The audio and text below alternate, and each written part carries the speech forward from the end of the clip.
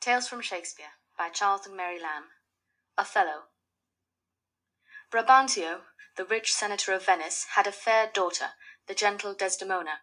She was sought to by divers suitors, both on account of her many virtuous qualities and for her rich expectations.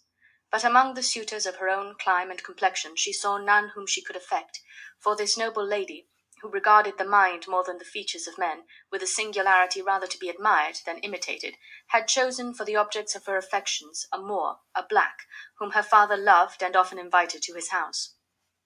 Neither is Desdemona to be altogether condemned for the unsuitableness of the person whom she selected for her lover. Bating that Othello was black, the noble Moor wanted nothing which might recommend him to the affections of the greatest lady. He was a soldier and a brave one, and by his conduct in bloody wars against the Turks had risen to the rank of general in the Venetian service, and was esteemed and trusted by the state. He had been a traveller, and Desdemona, as is the manner of ladies, loved to hear him tell the story of his adventures, which he would run through from his earliest recollection, the battles, sieges, and encounters which he had passed through, the perils he had been exposed to by land and by water, his hair-breadth escapes, when he had entered a breach or marched up to the mouth of a cannon, and how he had been taken prisoner by the insolent enemy and sold to slavery, how he demeaned himself in that state, and how he escaped. All these accounts, added to the narration of the strange things that he had seen in foreign countries, the vast wilderness and romantic caverns, the quarries, the rocks and mountains whose heads are in the clouds, of the savage nations, the cannibals who are man-eaters, and a race of people in Africa whose heads do grow beneath their shoulders. These travellers' stories would so enchant the attention of Desdemona that if she were called off at any time by household affairs, she would despatch with all haste that business, and return, and with a greedy ear devour Othello's discourse. And once he took advantage of a pliant hour, and drew from her a prayer that he would tell her the whole story of his life at large, of which she had heard so much, but only by parts. To which he consented, and beguiled of her many a tear when he spoke of some distressful stroke which his youth had suffered. His story being done, she gave him for his pains a world of sighs. She wore a pretty oath that it was all passing strange and pitiful, wondrous pitiful. She wished, she said, she had not heard it, yet she wished that heaven had made her such a man, and then she thanked him, and told him if he had a friend who loved her, he had only to teach him how to tell his story, and that would woo her. Upon this hint, delivered not with more frankness than modesty, accompanied with certain bewitching prettiness and blushes, which Othello could not but understand, he spoke more openly of his love, and in this golden opportunity gained the consent of the generous Lady Desdemona privately to marry him. Neither Othello's colour nor his fortune was such that it could be hoped Brabantio would accept him for a son-in-law. He had left his daughter free, but he did expect that, as the manner of noble Venetian ladies was, she would choose ere long a husband of senatorial rank or expectations. But in this he was deceived. Desdemona loved the Moor, though he was black, and devoted her heart and fortunes to his valiant parts and qualities. So was her heart subdued to an implicit devotion to the man she had selected for a husband, that his very colour, which to all but this discerning lady would have proved an insurmountable objection, was by her esteemed above all the white skins and clear complexions of the young Venetian nobility, her suitors. Their marriage, which, though privately carried, could not long be kept a secret, came to the ears of the old man Brabantio, who appeared in a solemn council of the Senate as an accuser of the Moor Othello, who by spells and witchcraft, he maintained, had seduced the affections of the fair Desdemona to marry him, without the consent of her father and against the obligations of hospitality. At this juncture of time it happened that the state of Venice had immediate need of the services of Othello, news having arrived that the Turks with mighty preparation had fitted out a fleet, which was bending its course to the island of Cyprus, with intent to regain that strong post from the Venetians, who held it then.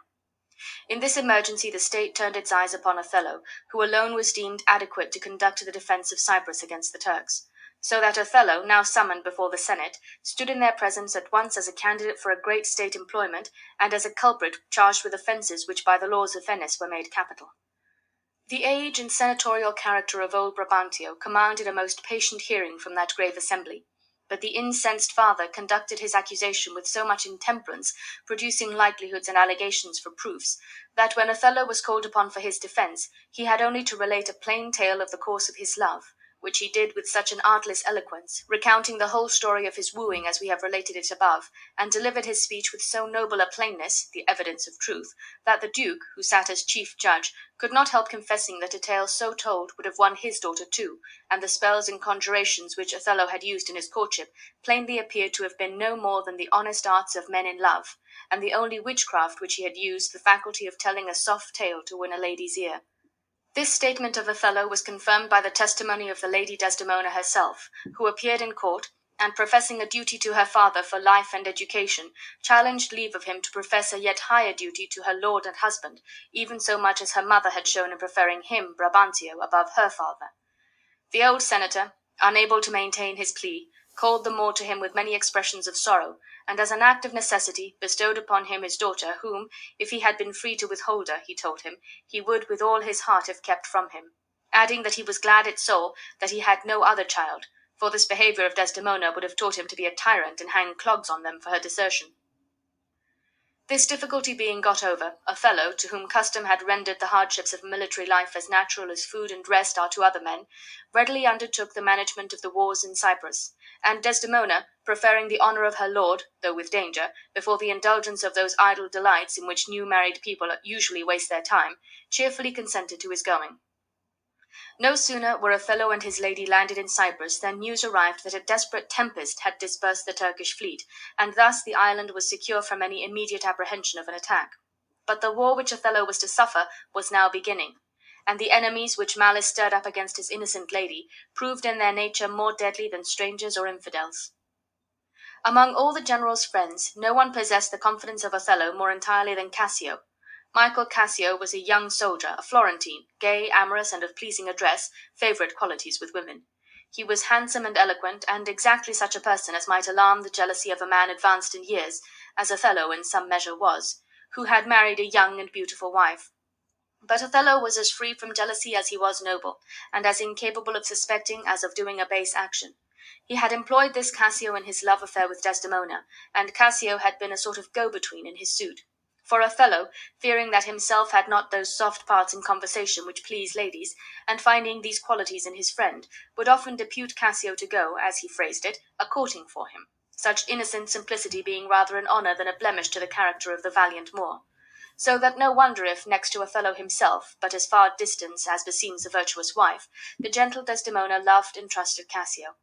Nor had the marriage of this couple made any difference in their behaviour to Michael Cassio. He frequented their house, and his free and rattling talk was no unpleasing variety to Othello, who was himself of a more serious temper, for such tempers are observed often to delight in their contraries as a relief from the oppressive excess of their own. And Desdemona and Cassio would talk and laugh together, as in the days when he went a-courting for his friend. Othello had lately promoted Cassio to be the lieutenant, a place of trust and nearest to the general's person. This promotion gave great offence to Iago, an older officer who thought he had a better claim than Cassio, and would often ridicule Cassio as a fellow fit only for the company of ladies, and one that knew no more of the art of war, or how to set an army in array for battle, than a girl. Iago hated Cassio, and he hated Othello as well for favouring Cassio as for an unjust suspicion, which he had lightly taken up against Othello, that the Moor was too fond of Iago's wife Emilia. From these imaginary provocations the plotting mind of Iago conceived a horrid scheme of revenge, which should involve Cassio, the Moor, and Desdemona in one common ruin. Iago was artful, and had studied human nature deeply, and he knew that of all the torments which afflict the mind of man, and far beyond bodily torture, the pains of jealousy were the most intolerable, and had the sorest sting.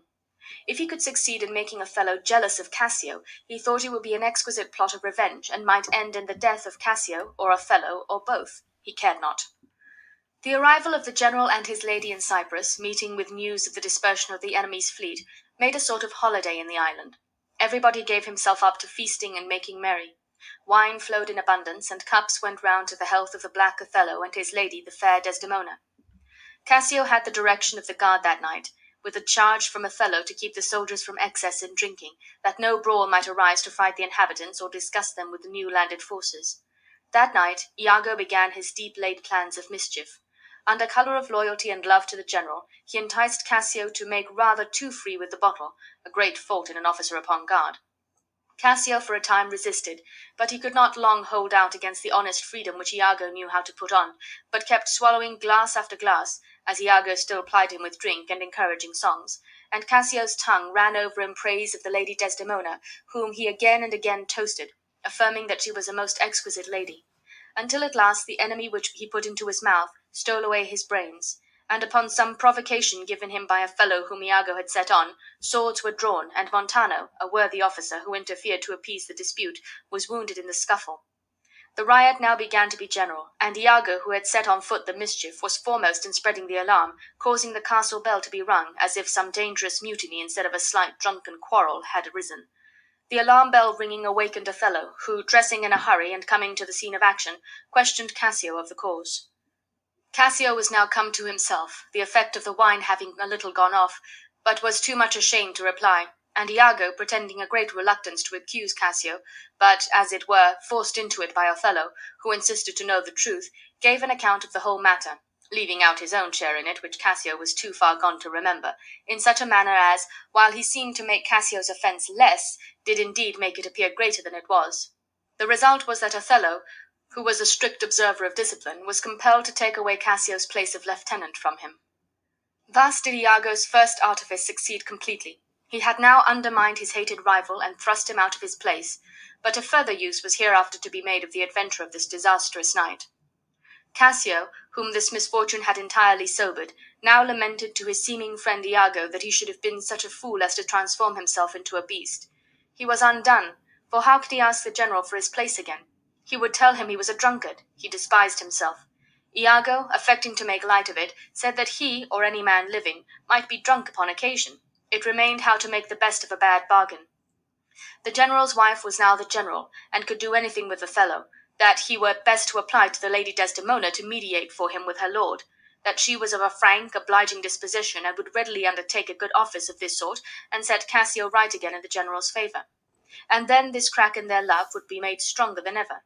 A good advice of Iago, if it had not been given for wicked purposes, which will after appear.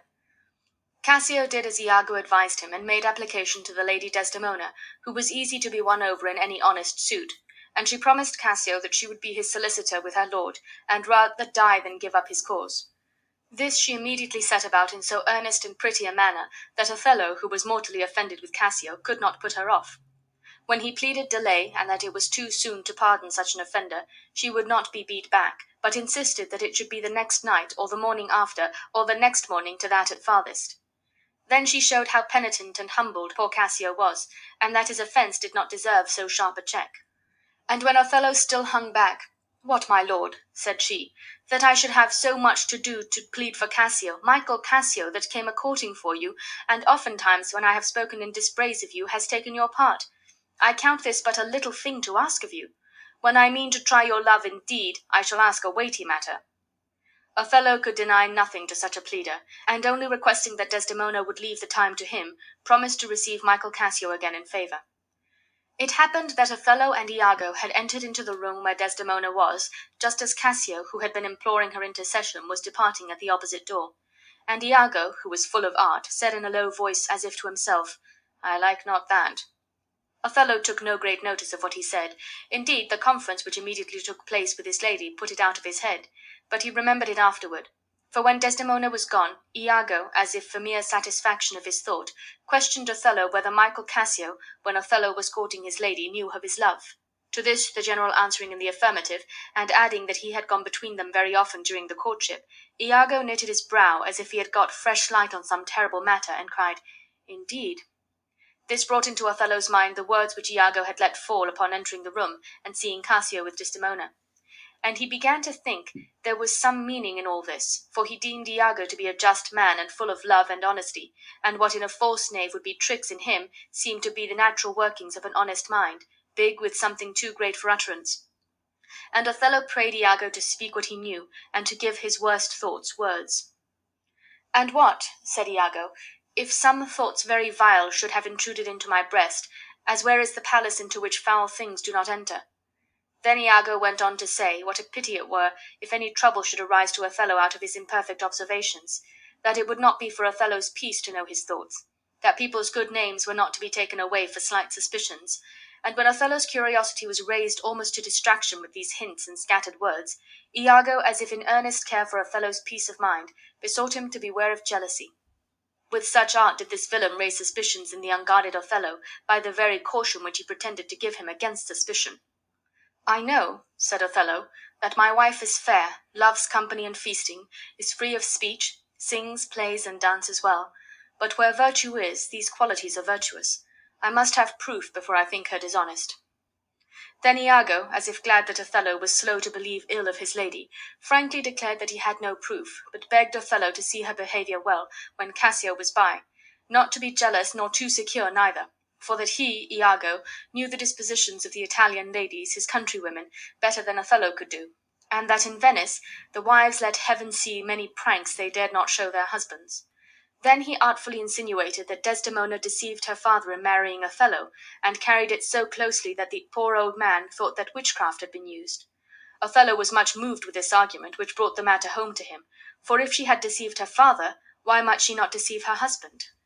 Iago begged pardon for having moved him, but Othello, assuming an indifference while he really was shaken with an inward grief at Iago's words, begged him to go on, which Iago did with many apologies, as if unwilling to produce anything against Cassio, whom he called his friend. He then came strongly to the point, and reminded Othello how Desdemona had refused many suitable matches of her own clime and complexion, and had married him, a Moor, which showed unnatural in her and proved her to have a headstrong will. And when her better judgment returned, how probable it was she should fall upon comparing Othello with the fine forms and clear white complexions of the young Italians, her countrymen. He concluded with advising Othello to put off his reconcilement with Cassio a little longer, and in the meanwhile to note with what earnestness Desdemona should intercede in his behalf, for that much would be seen in that. So mischievously did this artful villain lay his plots to turn the gentle qualities of this innocent lady into her destruction, and make a net for her out of her own goodness to entrap her, first setting Cassio on to entreat her mediation, and then out of that very mediation contriving stratagems for her ruin. The conference ended with Iago's begging Othello to account his wife innocent until he had more decisive proof, and Othello promised to be patient, but from that moment the deceived Othello never tasted content of mind. Poppy, nor the juice of mandragora, nor all the sleeping potions in the world, could ever again restore to him that sweet rest which he had enjoyed but yesterday. His occupation sickened him. He no longer took delight in arms.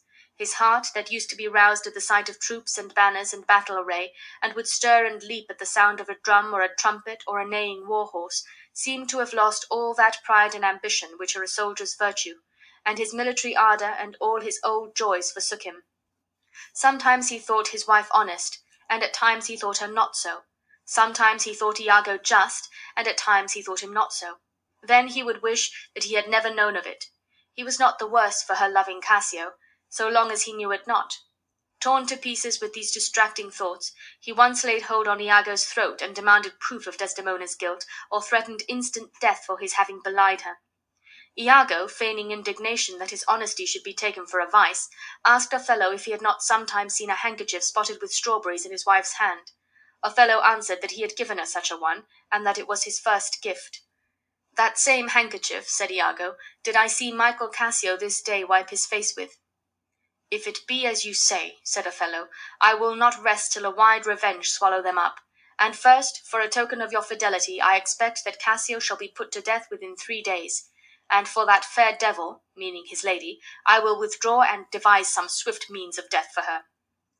Trifles light as air are to the jealous proofs as strong as Holy Writ. A handkerchief of his wife seen in Cassio's hand was motive enough to the deluded Othello to pass sentence of death upon them both, without once inquiring how Cassio came by it. Desdemona had never given such a present to Cassio, nor would this constant lady have wronged her lord with doing so naughty a thing as giving his presents to another man. Both Cassio and Desdemona were innocent of any offence against Othello, but the wicked Iago, whose spirits never slept in contrivance of villainy, had made his wife, a good but weak woman, steal this handkerchief from Desdemona under pretence of getting the work copied, but in reality to drop it in Cassio's way, where he might find it and give a handle to Iago's suggestion that it was Desdemona's present.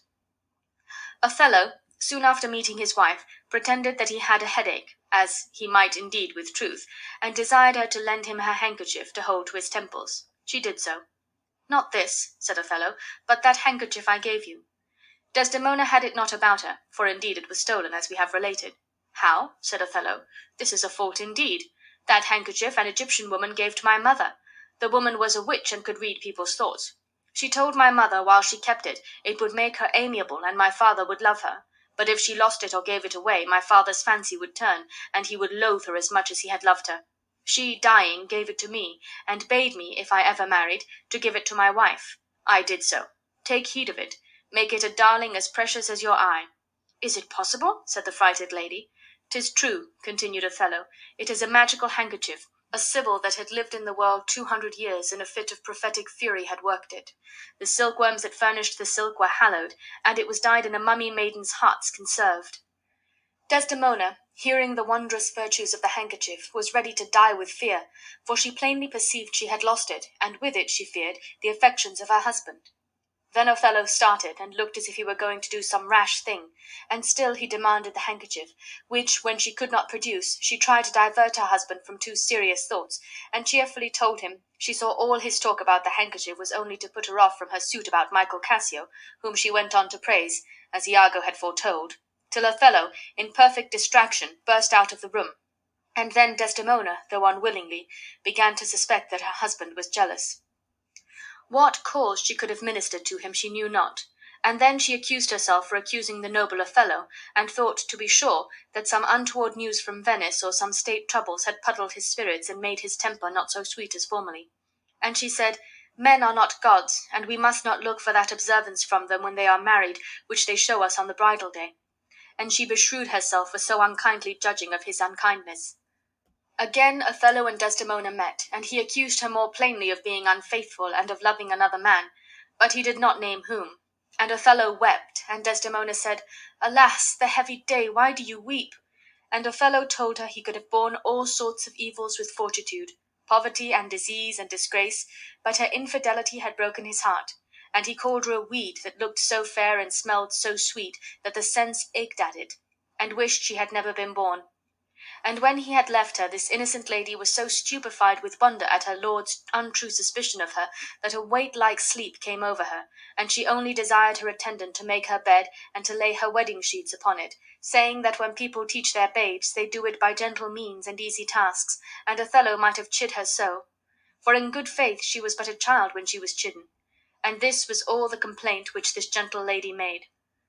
Desdemona being retired to bed, expecting her lord would follow her, soon fell into a slumber, the effect of her troubled spirits, when Othello entered the chamber, full of the black purpose which he had meditated of putting his lady to death.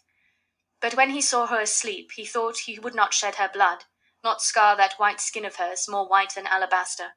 But he was resolved she should die, else, as he said, she would live to betray more men as she had done him. Then he kissed her for the last time, as he said, and that kiss was so sweet that he must needs kiss her again. And he wept, but he said they were cruel tears. Desdemona was awakened with his kisses, and she looked upon Othello, and she saw him gnaw his under lip and roll his eyes, and she knew he was always fatal when he looked so, and he bade her prepare for death and to say her prayers, for he would not kill her soul. And this innocent wife, as she lay at his mercy, begged for compassion and to know her fault, and then he named Cassio, and the handkerchief which, he said, she had given him.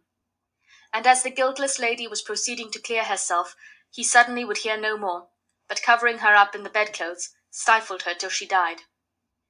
In this instant of time was brought into the house Cassio, wounded and bleeding, whom Iago had set one of his creatures on to assassinate. But the fellow not succeeding in his attempt to kill Cassio, whom he wounded but not mortally, and being himself killed by Iago to prevent discovery, in his pockets were found certain letters, which made the guilt of Iago and the innocence of Cassio clear beyond all doubt. And Cassio now came to beg pardon of Othello, and to ask wherein he had offended him, that he had employed Iago to murder him. This discovery was as a thunderstroke to Othello, who now plainly saw that he was no better than a murderer, and that his wife, poor innocent lady, had been ever faithful to him.